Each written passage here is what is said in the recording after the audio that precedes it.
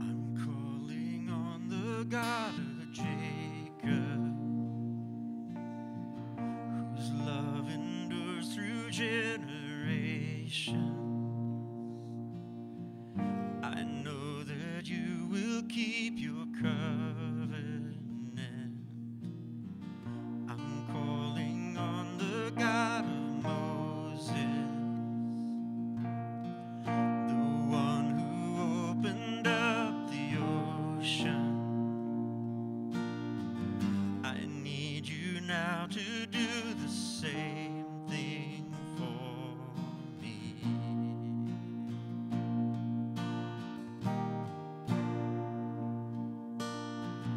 Oh God, my God, I need you.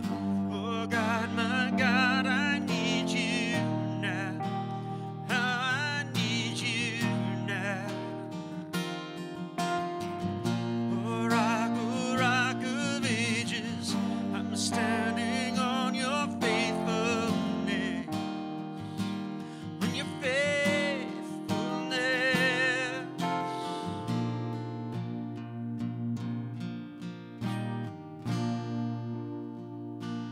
I'm calling on the God of Mary,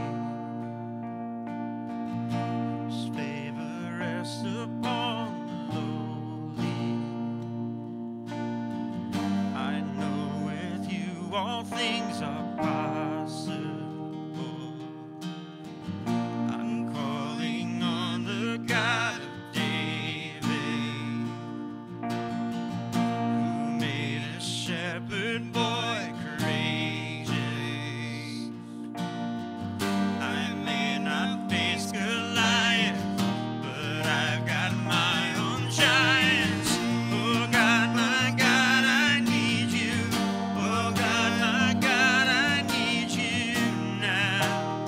I need you now. Oh rock of ages, I'm standing on your faithfulness. On your faithfulness.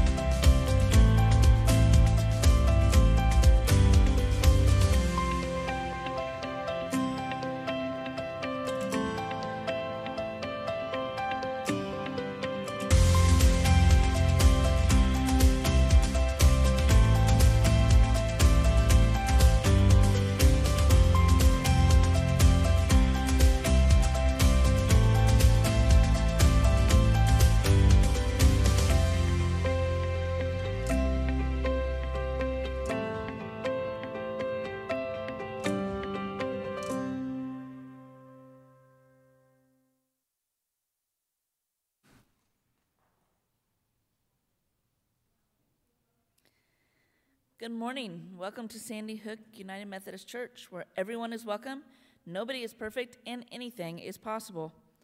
We are a Jesus-centered community creating a safe space for all people to be loved, to belong, and to thrive. If you're visiting with us today, we would love to connect with you. If you would fill out a Connect card that's found in the pew in front of you, you can drop it in the offering box or hand it to myself or Ron after the service, and we would greatly appreciate it. There's also a care card on the back that you can put any prayer requests that you have. Tuesday is dessert and discussion from 6:30 to 7:30 in the fellowship hall. Join our family discipleship director, Melissa Hatton, in a discussion about ways to better welcome and engage children in the worship at Sandy Hook. Anyone is welcome to attend, and childcare is available for ages 0 to 12. Please register at the next step table so we know we have enough desserts, and email Melissa if you have any questions or you would prefer to Zoom into the discussion. Saturday is the big night at the fair at the county fair booth. The serving shift is scheduled from 4:30 to 9:45 p.m., and they need help cooking, prepping, and receiving orders and serving food at the window, taking money at checkout, and cleaning tables. So there's something that anyone can do. Please make sure that you sign up for that also at the Next Steps table. This is a great service opportunity. There will be an outdoor worship and picnic on July 7th at 11 a.m. Make sure you bring your lawn chairs, and we will have service out here at the side of the church. And afterwards, there will be meat and drinks provided by the church, but make sure that you bring your favorite side or dessert. Vacation Bible School is right around the corner from July 8th through the 10th. You can register online or fill out a paper registration out in the lobby. And this is for everyone, children, grandchildren, friends, neighbors. But to make it work, we have to have volunteers, and we have a fun prep night to put it all together. There are sign-ups for all of that at the Next Steps table. For more information on these events and others, it's in your weekly newsletter. If you are not getting the newsletter, please let the office know, and they'll be happy to get you signed up. Today, we will continue our Wrestling with Doubt sermon series with a message titled, When Prayers Go Unanswered. As we are called to worship by God, may we sense His presence in the midst of our lament, our grief, our suffering, and our hope. Now please stand for the call to worship.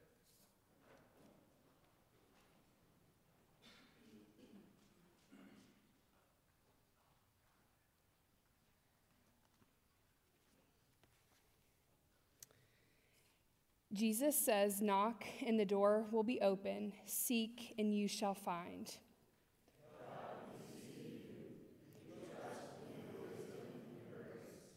Jesus says, if you remain in me and my words remain in you, ask for whatever you want and it will be done for you.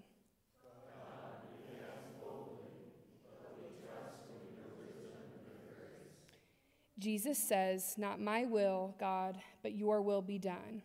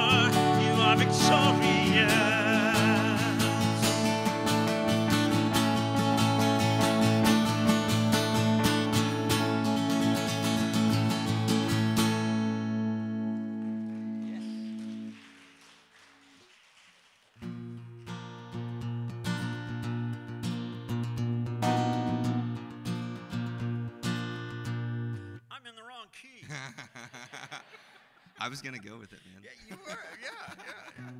And then everybody else would sing in a separate key. Yeah. See, that was intentional. Yes. My apologies. Here we go.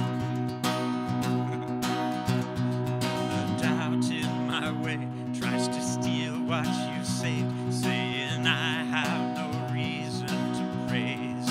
I will give thanks. I will give thanks. With the roar that I hear is the voice of my fear, trying to silence this hope in my heart. I will give thanks. I will give thanks. A song of thanksgiving is my battle cry. With joy as my weapon, I'll stand and defy the liar, the dark, with my hands lifted to the sky. I will rejoice. I will rejoice. I will dance in your kindness and claim every yes and amen. I will rejoice. I will rejoice. I will shout of your goodness forever again and again. When it's all stripped away and it seems it's too late, hope is buried and dead in the grave, I'll speak your name. I'll speak your name. A song of thanksgiving is my battle cry. With joy as my weapon, I'll stand and defy the liar, the dark, with my hands lifted to the sky. I will rejoice. I will rejoice. I will dance in your kindness and claim every yes and amen. I will rejoice. I will rejoice. I will shout of your goodness forever again and again. I will shout of your goodness forever again and again. I will shout of your goodness forever again and again.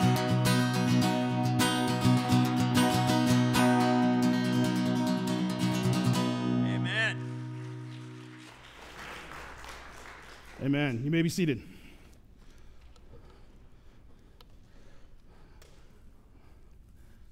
I am not Pastor Paul. Pastor Paul is on vacation. We're happy that he and the family are getting some time away to relax, and we'll add him and the family to our prayer list here in a minute. At this time, we want to come to God with our offering. You can see on the screen we have many ways that you can give. If you have any questions on those or need assistance with that, please let me know. Please join me for our offertory prayer.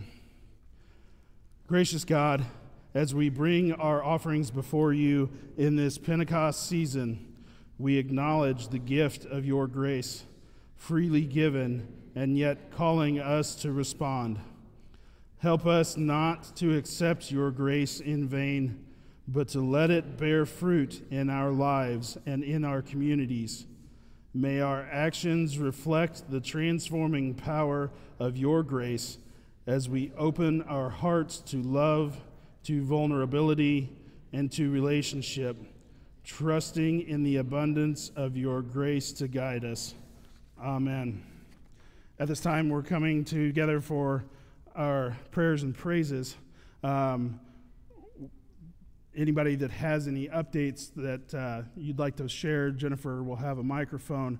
I do want to offer again prayers for Pastor Paul and Stacy and the family as they are out this week, hopefully enjoying the beach, and Pastor Paul getting plenty of time to read and relax and enjoy the time away.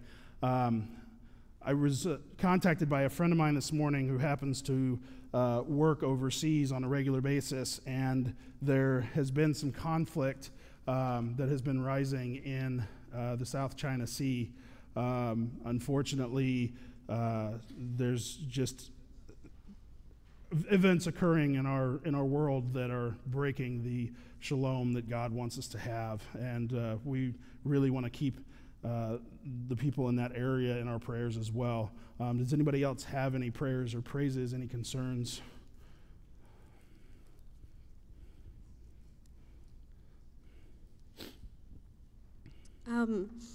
My boyfriend's family has been struggling with some health issues, particularly his grandpa. His grandpa has been struggling with lung cancer for a while now, and just a few days ago he was diagnosed with a rare form of thyroid cancer, stage 4. So hopefully if treatment goes well, he'll be able to have a normal life, but a lot of stress with his family. Hi, I would like to ask for prayers for my brother. I am Fran's sister. You'll always know me as Fran's sister. I have no other name, but it really is Dory.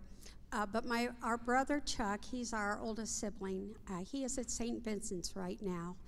Originally, they thought that he had leukemia onset. His health has been declining for some time. But I really lift him up in prayer to you. He is unable to talk, eat, or swallow.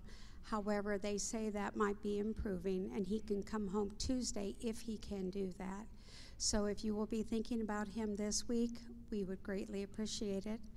Also, please continue your prayers for Fran. She had a rocky kind of week this week, nothing terrible, awful, but we are praying for her to regain her strength, and she has a scan coming up very soon. If you'll be praying for that scan, we would appreciate that also. Thank you. And we will continue to pray for Fran.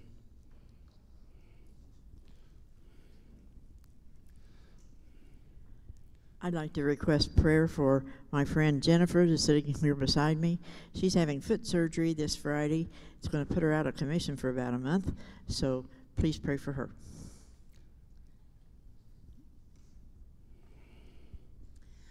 I had asked for prayer for a family friend. Her name's Patsy, that was put on hospice last week, and actually learned right after church that she had passed away Saturday. So just pray for their family as they grieve, her kids, grandkids, husband, and she had ovarian cancer. I think it was like 2 years, kind of off and on, and just a real quick ending there, and God called her home. And then I also have a friend from high school. He has had brain cancer, been struggling with this for probably 15, 20 years, and he had a scan this past week and the tumor's back. So he's having brain surgery for the 3rd time in a year, mid-July. What was his name? Tony.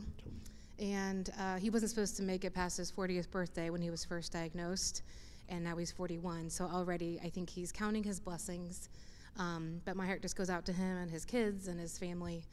So just pray for all of them, please.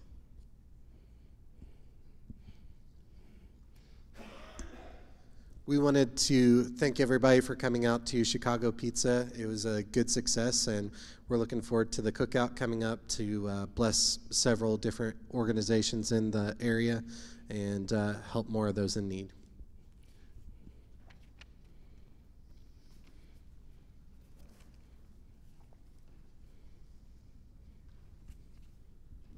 Hi, I have a coworker. Her name's Taylor. She's expecting her first child. Her due date is technically July 12th, but it's also 95 degrees every day. So the pregnancy's going smooth, but if you could just keep her in mind that the birthing process goes easily for her. It's her first child, too.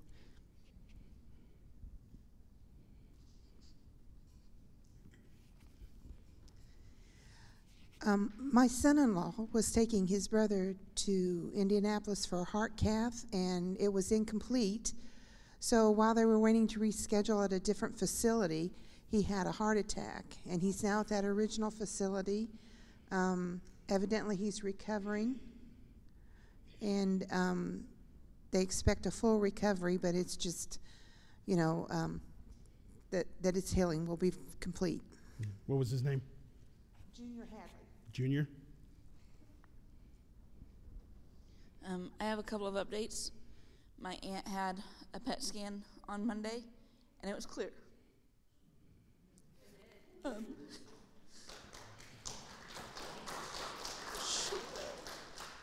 She's meeting with a specialist. Apparently her type of breast cancer is not the normal type. So it's a praise that it's clear, but she is meeting with a specialist July 3rd at the Mayo Clinic. So just prayers that goes well. My uncle had his devices turned on this week, and they spent more than an hour testing different things with the devices to stop his tremors, and they left, and about 2 hours away from the facility, he started having large whole body movements, so they had to call them. They told him to reduce his medication, hoping that helps. So it's going to be a lot of trial and error to figure out the mix between the machine settings and his medications. So just prayers that they can get that figured out and quickly. Also prayers for me. I'm struggling at work right now.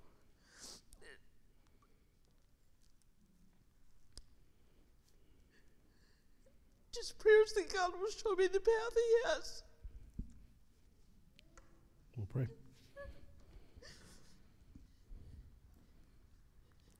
Are there others?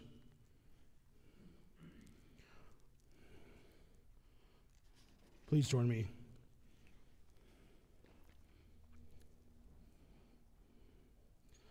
Father, we come to you today with joys and concerns. We come to you today with grief and grace. We come to you today with loss and love. Father, we ask that you touch our lives. The illnesses and the sicknesses and the physical ailments and the heart issues and the cancers. And Father, we know that you are working to heal not only just the physical ailments, but the world. We know you want the world to be healed. Father, we know that there are issues and problems, personal struggles that we have, and interpersonal struggles that we have, and international struggles that we have. So much Ukraine and Israel and Palestine and China and the Philippines and just all kinds of things that break that peace, Lord. And Father, we know that this is not how you want things to be.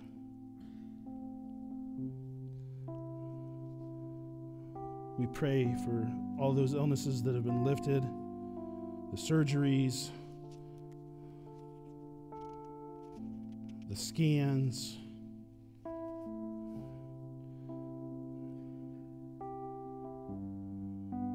Lord, we know that you are working, and you are here, and you are touching our lives, and you are making us whole.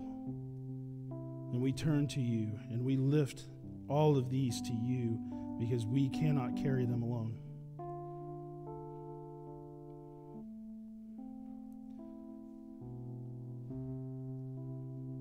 Father, we thank you and we praise you.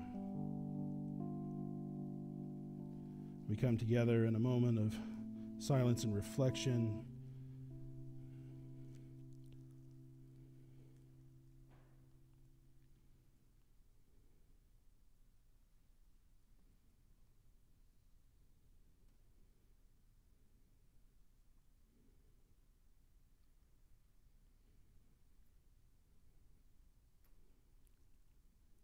We pray the prayer that you taught us to pray, Lord. Our Father, who art in heaven, hallowed be thy name. Thy kingdom come, thy will be done, on earth as it is in heaven. Give us this day our daily bread, and forgive us our trespasses, as we forgive those who trespass against us. And lead us not into temptation, but deliver us from evil. For thine is the kingdom, and the power, and the glory forever. Amen. At this time, we have our sermon in a sack. And Melissa is going to come and give that. So if any of the kids want to come up and join. Good morning. Come on up, my friends. How are you? Good.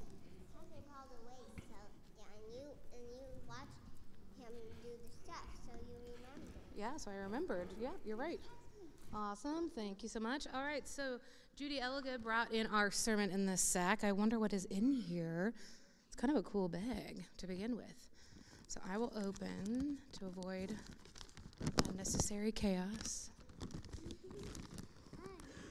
You're chaos? All right. Ooh. Is it tissues or something's in the tissue? Something's in there. What is it? It is, Anybody know what this is? I think I know what it is. Oh, it's something that erases like a pen or a marker. It looks like it could be an eraser. Yeah, it could. It's a thing to take the whiteout. To board that thing up, and this should I see? Yeah, it's floss. You're right. Very good. I have a dentist bag, but I lost the floss. You lost the floss at the dentist? How many of you have lost the floss at the dentist? It never gets home, right? You're like, thanks for the freebie. I'm good. You know. Yeah. So pass that around. Make sure everybody sees it. This is brand new. How do you know? Because this is still on it. Yeah.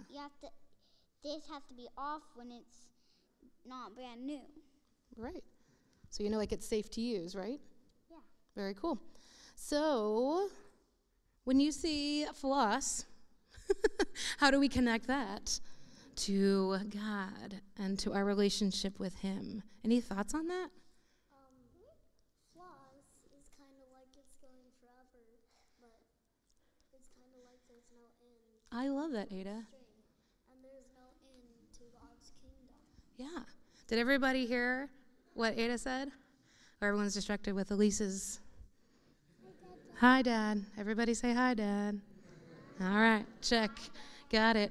So, Ada, can you say that again, what you thought of when you saw floss, and about how that connects to God?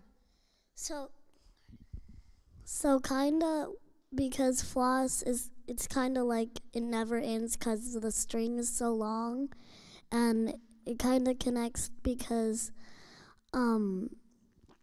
God's kingdom never ends.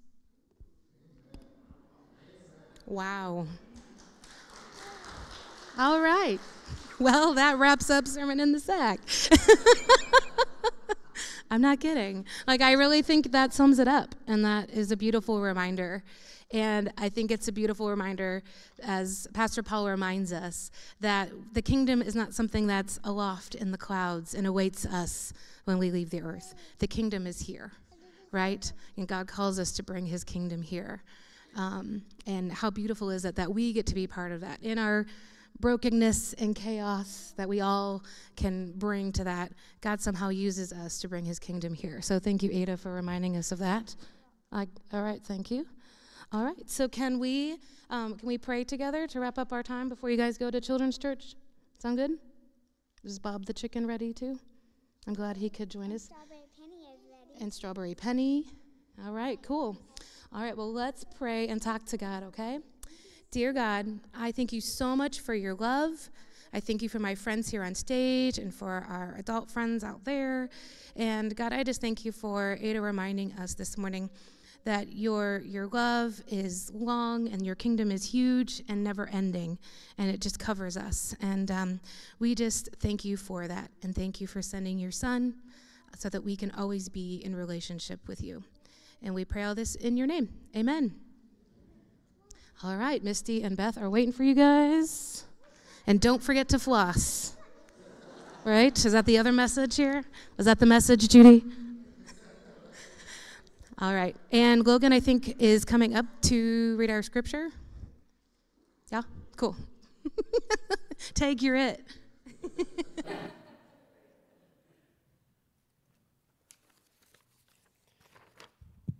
Scripture today comes from John chapter 14, verse 13 through 17. And I will do whatever you ask in my name, so that the Father may be glorified in the Son. You may ask me for anything in my name, and I will do it. If you love me, keep my commands, and I will ask the Father, and he will give you another advocate to help you and be with you forever. The Spirit of truth, the world cannot accept him because it neither sees him nor knows him, but you know him, for he lives with you and will be in you.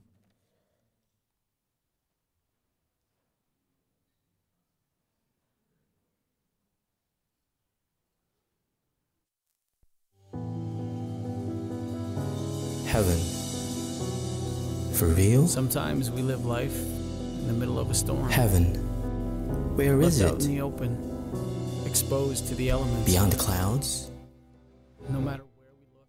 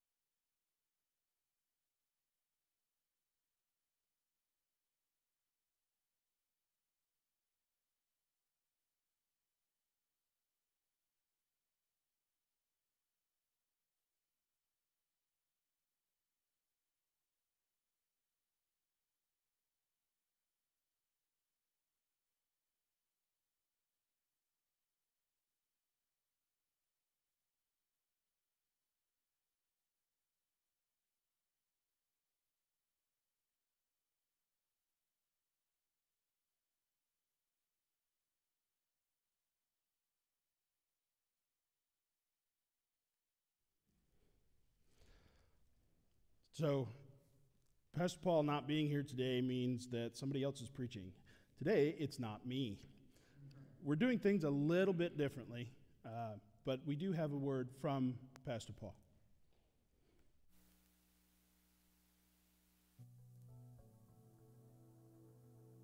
Everyone, grace and peace. I'm not there today. Yeah, that's right. I am on vacation with my family. We're headed to the beach today.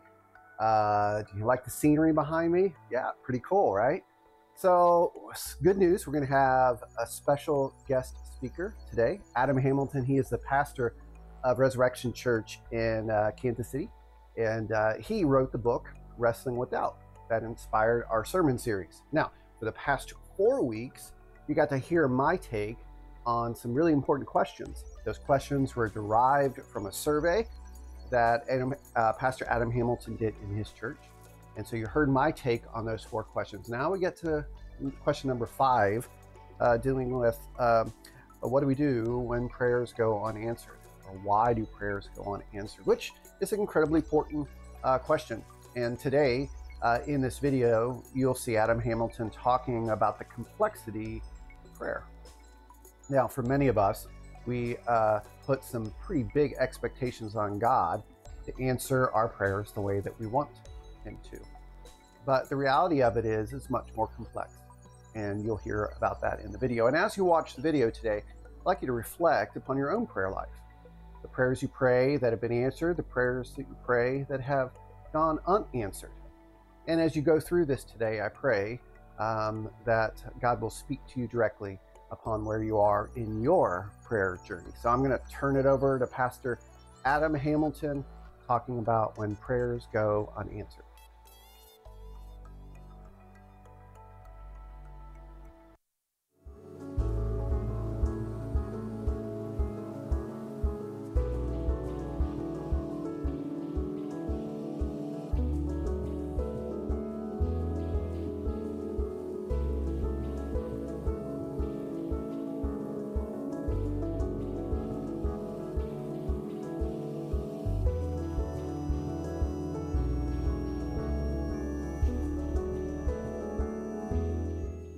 Pray. And when you pray, what do you pray? And who do you pray for? And even if you don't go to church, even if you have doubts, I've found a lot of folks, even with doubts, spend time praying. But sometimes our doubts are actually the result of praying and finding that God didn't do what we asked God to do. I've known people who felt deep disappointment because the prayers that they had prayed were not answered. And they weren't prayers just for themselves. Often they were prayers for other people. They were prayers that were prayed earnestly. They were prayers that were prayed in faith. They were prayers that were prayed for somebody's recovery from some illness. And when that recovery didn't happen and God didn't do what they were expecting God to do, there's deep disappointment. The other day I was talking with somebody in our congregation, and they were sharing with me that, that they had a friend whose son was ill, and this friend was convinced. They went to a church that taught that if you had enough faith, and enough people prayed, that God would do something miraculous. God would heal the person, that this was the formula. If you did this, this was going to happen. But you couldn't have any doubt. You needed to make sure that nobody with doubt was around that person. Now, the doctors had said that the likely outcome was that her son was going to die. And yet she believed and desperately wanted to believe what her church had taught. And so she only allowed people to come visit her son in the hospital who had absolute faith that he was going to be healed. Well, there wasn't very many of those folks. There were some, but not very many, who would say, you know what, I am totally 100% convinced that your son is going to be healed. So they got to come. The other family members who had questions about that, who weren't certain, the family members who wanted to be able to prepare and be able to say their goodbyes to her son, they weren't allowed to come to visit. And so there was no opportunity for her son to talk about his feelings, about his own mortality, about the fact that the doctors had said that he wasn't going to survive this. There was no room for that. There was no room for the doctors to come in and to, who would talk about any of these things, because she was convinced if you prayed hard enough and if you believed hard enough, her son was going to be well. And in the end, of course, her son died, and there was disappointment on the part of the family and friends who didn't get to say their goodbyes. But there was deep disappointment for her, because what she had believed about prayer didn't happen. So what I'd like to do is talk in our session here a little bit about how I think prayer works and how we might pray. And in the chapter, you're going to have a chance to read a lot more about this, about how prayer in Scripture actually works. So we find Jesus talking about prayer. He often talks about prayer using hyperbole. He talks about if whatever you ask for, believing you will receive. Well, whatever? Or is that certain things that he's really talking about? And we've all experienced praying for things that didn't actually come to pass in the way that we had hoped. And so we realize that can't be literally what Jesus means. He says, if you have enough faith, you can say to this mountain, be moved into the sea, and it will be done for you. But of course, none of us expects that we can actually go to a mountain and tell it to be cast into the sea, and that's going to happen. Jesus is speaking in hyperbole. So last week I heard several testimonies from people who sent me their stories, who had been addicts, who had struggled with addiction and toxic relationships and mental health issues. And they each described how there came a point where they had said, finally, Jesus, I need help. I can't do this by myself. They began to believe that he loved them, that he cared for them, that he was going to walk with them. They began to sense his presence. They began to talk to him, pray with him, ask for his help in being able to deal with their addictions. And what they found is they found that the chains began to be broken. They found that he began to move mountains in their life. They used this kind of language to describe what happened when they really trusted that God knew them, loved them, that God had a different plan for their lives, and they began to surrender their lives to God. Mountains were moved. Often, I think, when Jesus teaches us about prayer, he's talking about those kinds of things that we pray for. But we recognize that there's a whole lot of prayers that aren't going to be answered, or maybe they're not answered in exactly the way we wanted. Jesus prayed, and he prayed for the cup to be taken from him. And yet he also prayed, yet not my will, but thy will be done. All right, when it comes to prayer, I was looking at a study lately. It just came out earlier this spring. 1,750 adults, I think it was. It was an online study, and they found 60% of them prayed. And more younger people, instead of saying they prayed, they meditated, or they did mindfulness exercises. But of those who prayed, 76% said they prayed for their loved ones, 56% prayed for themselves when they were sick, 20% prayed for their favorite sports team to win, and 45% said that when they prayed, it made them feel less anxious or depressed. 32% said they felt like better versions of themselves when they prayed, and 87% felt like they had had times when prayers were answered. So when you pray, I'm wondering what you pray about and what you pray for. And I find most of the time when I'm praying, my prayers for myself are typically, God, here I am. Do with me whatever you want. Lead me, guide me, help me to know your will. Help me to pay attention and to see what you want me to do today in my life. And when I have family members or friends, I'm praying often when there's some need that they have. I'm praying for them that God will bless them, care for them. For my congregation members, I'm praying for God's care and blessings. I pray when somebody's sick for a grand slam, out of the park home run kind of miracle. But part of what I recognize is that's not how God usually works. God usually works in more ordinary means, and that's true in every part of our lives. That if we were to pray and expect miracles every time we prayed for healing, we wouldn't need doctors, we wouldn't have hospitals, we wouldn't have nurses, we wouldn't need medical researchers, we wouldn't need to do anything. We just pray and God would miraculously give us what we want. And often we treat God, as I mentioned in the book, like a divine vending machine, where we're expecting if we just say the right prayer in the right way, God's going to miraculously give us what he wants. But that doesn't seem to be how God usually works. God's usual way of working is in us and through us to meet each other's needs, to be the answer to other people's prayers, or as I mentioned in the book, for us to be the miracle for somebody else. I mentioned in the book a woman who came to me, and she was deeply disappointed in God because God had not answered her prayers to sell her house. And I just want to, in case you didn't read the book yet, I do want to mention that when we pray and we ask God to do something, we need to ask, is what I'm asking God to do actually consistent with the character and the heart of God? She desperately needed to sell her house for a certain amount so she could pay off all of her debts. And she said, Pastor Adam, I'm disappointed in God. I prayed and prayed and prayed, and I turned in prayer requests for God to help me sell my house. I need to get this amount of money out of it. She said, I've even gone so far as to buy the statue of St. Joseph. And so you may not have heard this, but in not just for Catholics, but for others as well, there's this idea that if you take a statue of St. Joseph, you bury it head first by your real estate sign, and then you pray a certain prayer that St. Joseph is going to help you to be able to sell your house. This is one of the kits that you can buy online. This is the authentic St. Joseph home sale practice kit.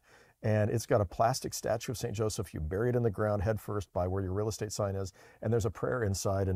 And I guess I just have to ask, is that really how prayer works? Is it magic like that? If you pray to the saints, will they take care of things for you? And what this woman found is it did not work the way she had hoped. Now, of course, there are people who sold their houses, and so they say, yes, it was the kit that got that done. But for this woman, it still didn't get the job done. And I asked her, I said, so tell me, how much are you trying to sell your house for? And she told me, and I said, how does that compare with comparable sales in your neighborhood? And she said, well, it's on the high side. And I said, well, how much on the high side? And it was like $20,000 more than comparable sales, houses like hers that sold for in the neighborhood. And I said, what condition is your house in? Is it in just awesome condition? She said, no, it needs some work. I just didn't have the money to fix it up. And I said, so you're praying that God will bring someone to your house who will pay more than market value for a house that's worth less than market value because it needs work done to it. They're going to have to put some money into it. And she kind of paused for a moment, and I said, does that sound like the thing that God would do? That God would, because you prayed, he would cause someone else to get not a great deal on a house that they were going to have to do some work on? And she said, yeah, maybe that's not really how God works. And I said, I don't think that's how God works. And when she priced her house according to the market conditions, she sold it pretty quickly. And that, I think, is part of what we need to recognize when it comes to our disappointment in prayer. So often, I mentioned in the book this idea of ora et labora. Ora et labora comes out of the Catholic and Anglican traditions, and it means pray and work. Ora is prayer, and labora is work. Pray and work. So in this tradition, you pray, and then you get to work doing the very thing that you're praying for. So Harry Emerson Fosdick once said, one of the great preachers of the first half of the 20th century, said, prayer fixes our hearts. It's not about changing God's heart. It's not about, helping advise God on how to run the universe. Prayer is changing our hearts so that whatever we're praying for, we focus our heart on that. And so if we're praying for somebody who's sick, that's meant to lead us to a deeper love and compassion for that person, and then to ask, what can I do to help them? How can I care for them? What more might I do to be the hands and the feet of Jesus for them? And so when I think about this idea of ora et labora, whatever I'm praying for, I'm also asking, what can I do to be a part of the answer to those prayers? So I also think about unanswered prayer, and I talk about this in the book, but I have to mention this as you're looking at me face to face. So I think about the times that I have had unanswered prayers, and I think about Garth Brooks' song, Thank God for Unanswered Prayers. And that song, I have lived that song. I remember when I was in high school, I had a girl, I was madly in love with her. Oh my gosh, I was head over heels over this girl. And I don't know if I was in love with her. I certainly had a strong emotional attraction to her. And we were dating for a short period of time. And then she broke up with me. And, I had prayed. I thought she might be the one. She was going to be the one. She broke up with me. My heart was broken. Oh my gosh, I was at work when she broke up with me. I was working at Hardee's, a fast food restaurant, and she broke up with me through the drive-through. And I went in the back employee break room, and I just cried. And my supervisor came in, and he sat with me while I was crying, and I thought, God didn't answer my prayers. I thought she was the one. Well, here's the deal. God's not going to make some girl or some boy love you if they don't want to love you. Right? How fair would that be if God made you love somebody else? So she broke up with me. But, it wasn't long after that the girl who was actually my best friend in youth group, that I began to see, how much I loved her and our friendship. And eventually I asked her out. Actually, I had a friend ask her out for me because I was too afraid to ask her out. I asked her if she'd go on a date with me. And we began to date. And I found I was so smitten with her, and I grew in a deep friendship and love with her. And 41 years after we got married, I'm still smitten with her, maybe more than the day we got married. And so I can look back and think on the things that I had prayed for with this other girl, how grateful I am that God didn't answer that prayer, because I wouldn't have my 2 daughters and my granddaughter and so much beauty in my life had God answered that prayer that I'd asked for when I was 15 years old. And this is true in a lot of ways. When my parents were getting divorced, and I just, I prayed that God would make my parents stay married, right? Like, God's going to make them stay married. But that was my prayer as a kid. I was 13 or 14, and didn't really understand how prayer worked, but that was my prayer. And then my parents got divorced anyway. And my heart was broken, and I was sad. And if I'd had any faith before that, it was pretty much gone by the time my parents got divorced. And I thought God didn't answer my prayer. And it was interesting. My mom ended up marrying my stepdad, and my stepdad and mom sold the house, and he was a builder, and we moved to another part of town. And in that other part of town, somebody came and knocked on my door and invited me to come to church. And when I went to church, I met this cute girl at church, and I started going to church. And after a while, I started reading my Bible. And then one night, I got down on my knees next to my bed, and I gave my life to Christ. And at that church, when I was 16, somebody said, "I think you ought to be a pastor someday." And the pastor invited me to preach the sermon, and I felt called to ministry there. And I'm here today as a pastor and author of the book that you've read, in part because God didn't answer my prayer for my mom and dad to get back together again. And so part of what I've learned over time is you look back and you see it's not that God is, intentionally not answering your prayers so something better can happen. It's that God knows that He's able to work through the pain and the brokenness in our lives, and He redeems it, and He brings something good and beautiful from it.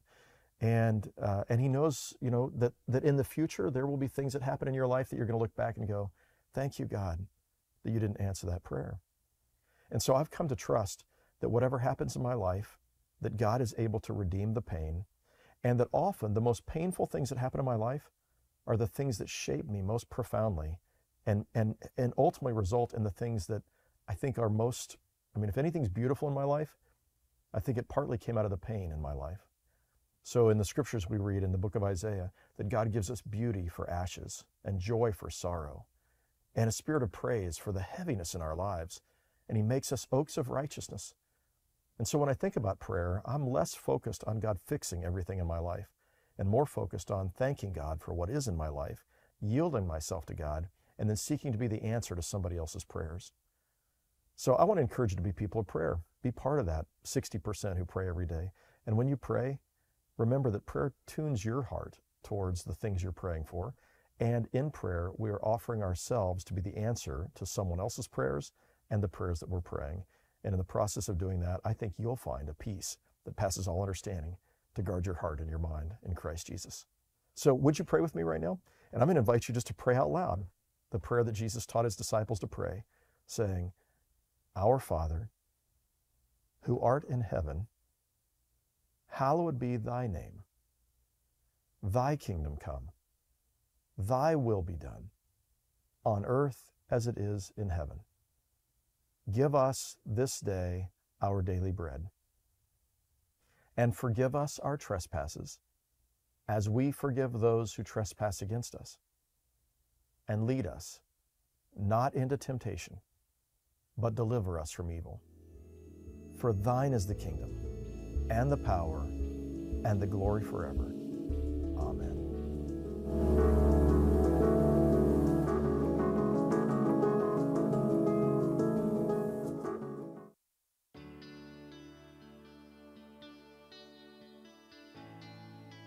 I hope that you appreciated that sermon from Adam Hamilton. The big idea from the message today is this: prayer is not about changing God's mind, but about aligning our hearts with God's will. Prayer is not about changing God's mind, but about aligning our hearts with God's will. And so prayer is more about our transformation, about God transforming us into love. And in the reality, we can be the answer to other people's prayer. So as we pray, we become more and more connected to the heart of God, and we care about the things that God cares about, the people that God cares about. And so God is transforming us into love as we pray.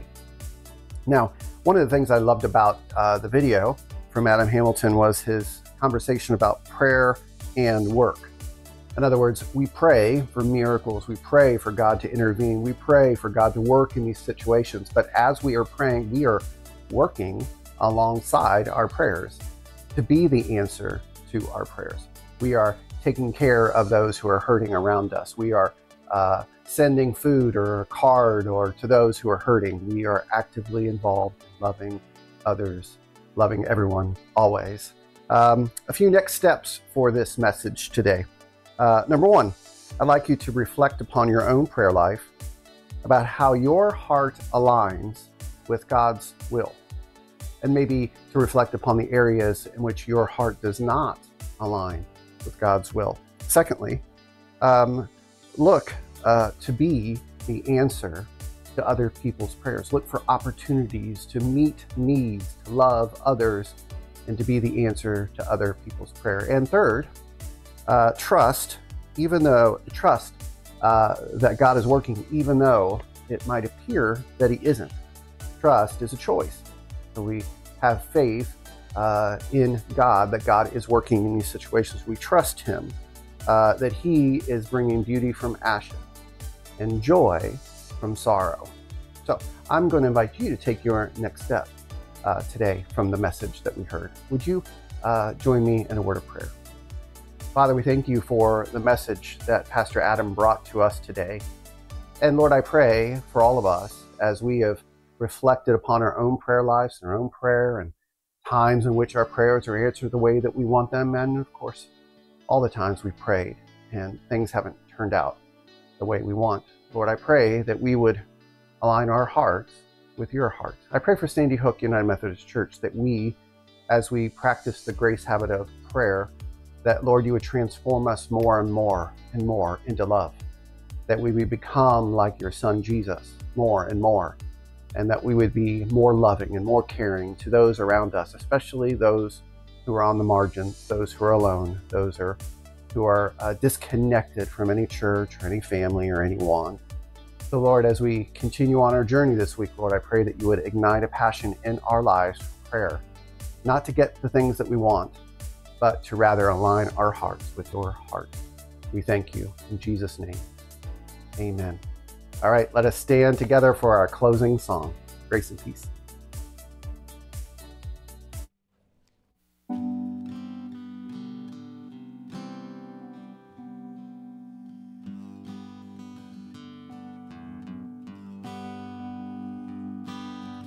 What a friend we have in Jesus.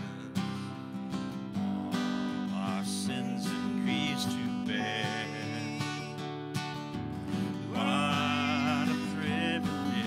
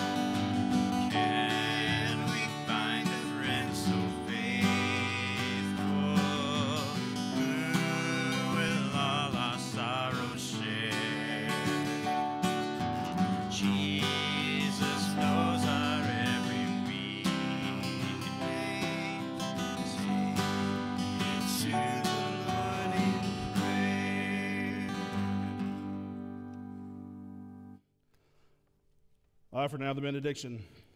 Go now and pray boldly and open your heart to God. May you be the answer to another's prayer. Amen. Thank you. You are dismissed. Have a wonderful day.